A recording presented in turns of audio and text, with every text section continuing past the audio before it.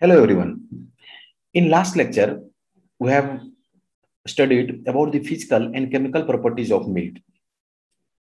Today is the second lecture of milk, and today we are going to discuss regarding the milk formation in milk animals, how milk is formed, how there is let down of milk, what is the composition of milk, what is the composition of milk of different species. Regarding all this, we are going to study in this lecture.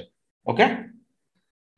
Now, see, first let's start with lactation. What is lactation?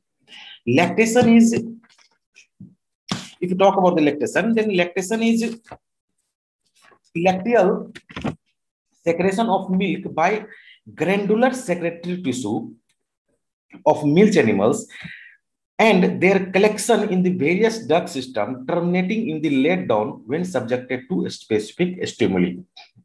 Means, first, there will be secretion of the milk by the granular secretory tissue, and that will be collected in the various duct.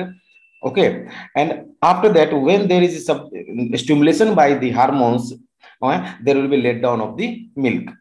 Generally, lactation comprises of three stages: lactogenesis, galactopoiesis, milk ejection. Okay, we'll see all this one by one. First, let us discuss something about the in this lactation. See, first of all, there is a term galactopoiesis or lactopoiesis. What do you mean by galactopoiesis or lactopoiesis? Means as the lactation has started, or there is an initiation of the lactation, then the maintenance of lactation after the initiation for certain period of time, that is known as galactopoiesis. Generally, in milk animals, after calving, cow reaches her peak yield in about 6 to 8 weeks. Okay, and that remains for short period. Then that declines at the rate of about 10% per month.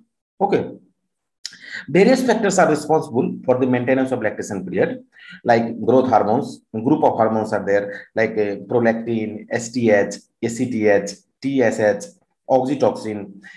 This affects in maintaining the lactation. And that depends upon the what is the ratio of concentration in the blood of this group of hormones. Okay, hormones responsible for maintaining as well as the initiation of the lactation is nearly same. Okay, however, some anterior pituitary hormones other than prolactin or ACTH have been found that they cause increase in the milk production in lactating cows. Okay, STH or TSH, STH, somatotrophin or thiotrophin injection also increases the milk production. After that, if you inject prolactin, that has shown a very little effect on increasing the milk production. If a large dosage of ACTH, they can inhibit the lactation. Maintenance of milk secretion is also dependent upon the milking or removal of milk from the mammary gland. If the animal, if animal is not milked, or they are milked incompletely, then the lactation period gradually decreases. After also, milk production also depends upon the feed supply or the health status of the milk animals. So these were the basic things that we need to know about the lactations or lactation period. Okay, now let us discuss some terminology. Lactate means to secrete or to produce milk. What is lactation? Just we have explained the lactations. Milk secretion. Okay, it refers to the synthesis of milk by epithelial cells, and after the synthesis, the milk is passed from the cytoplasm of cell into the alveolar lumen. See, the rate of milk secretion remains constant for first 12 hours. Then previous milking. Suppose you have done the milking process. After that, for 12 hours, the secretion of milk remains constant and gradually it declines. Okay. What is lactogenesis? This is the initiation of milk secretion. This is the one part of milk. This lactation. Okay. After that, you talk about the galactophore. It is a milk duct, and galactophorus means carrying or producing milk. Okay. Galactophonic, that this lactogenic, then that stimulates or increase the secretion of milk. Lactation number, you all know that a cow can in her entire lifetime can calve as 15 to 16 times, depending upon the breed or health conditions. Okay, usually its average number is 10 times, and as time the number of calving means how many times the cow will calves, and that will after that they will start the lactation period will start. Means suppose 10 times there is average time calving is 10 times, then the number of lactation period will be 10 times. Lacteal, this word is pertaining to the milk only, or also it is used for the lymphatic capillaries of a small intestine. Okay. After that, lactogenesis. Lactogenesis means what? This is a process by which mammary alveolar cells that acquires the ability to secrete milk. In this first stage includes the enzymatic activity, starts in the mammary gland and followed by the differentiation of the different cellular organelles that is present there. After that, second stage is that is associated with the all the components that are present in the milk. Okay. Lactogenic simples, we have discussed before about lactogenics. It stimulates in secretion of milk. Mammogenesis, this is growth and the development of mammary gland. After that, milk. What is milk? The milk is whole lacteal secretion obtained by complete milking of one or more healthy lactating females. Milking is what? Extraction of milk from the cow udder by hand or machine. That is simple. No need to explain there. Now there is milk ejection. Now let us understand this. See, what happens during milk secretion takes place inside alveolar.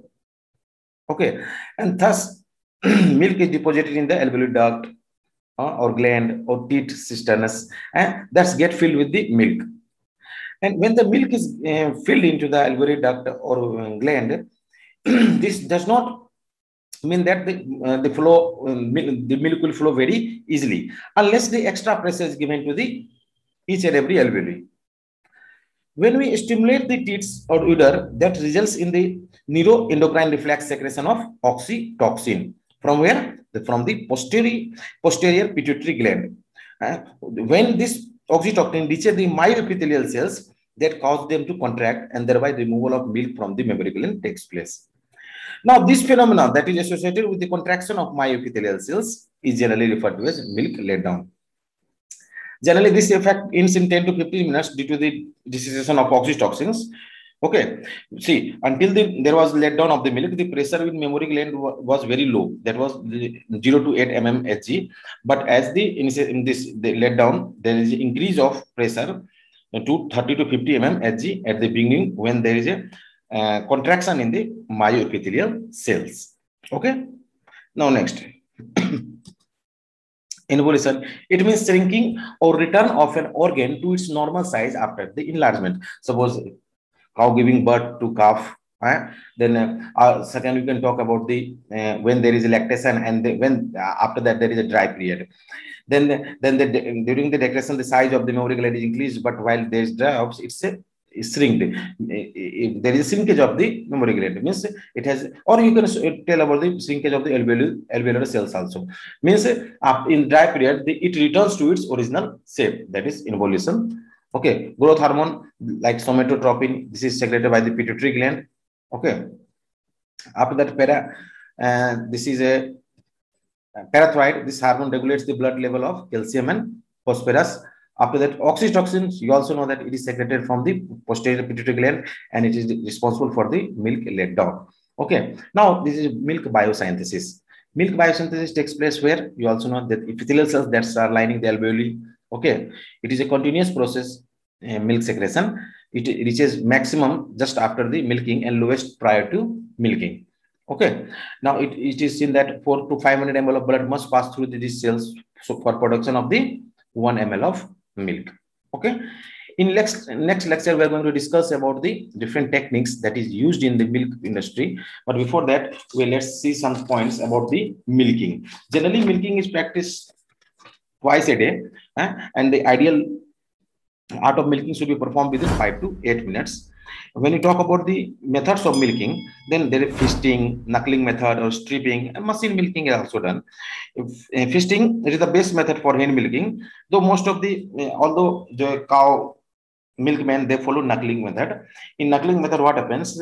Milkers they bend their thumb against the teat and drag the milk out. See, this practice should be avoided because it can cause injury to the teats. Okay, after that, when we talk about the stripping, this method is practiced where the size of length of the teat is very small, and it is practiced at the end of the milking for complete milking, means no milk should be left in the teats. After that, we talk about the composition of milk of different mammals, suppose cow, buffalo, goat, sheep, camel. Then you can see that highest lactose is found in the buffalo, followed by the cow, and the lowest lactose is found in camel, followed by the goat. When you talk about the water, then highest water is found in the camel, followed by goat, and the lowest water is found in the sheep, followed by buffalo. Regarding the fat, the highest fat is found in the sheep, followed by buffalo, and the lowest fat is found in the cow, followed by goat.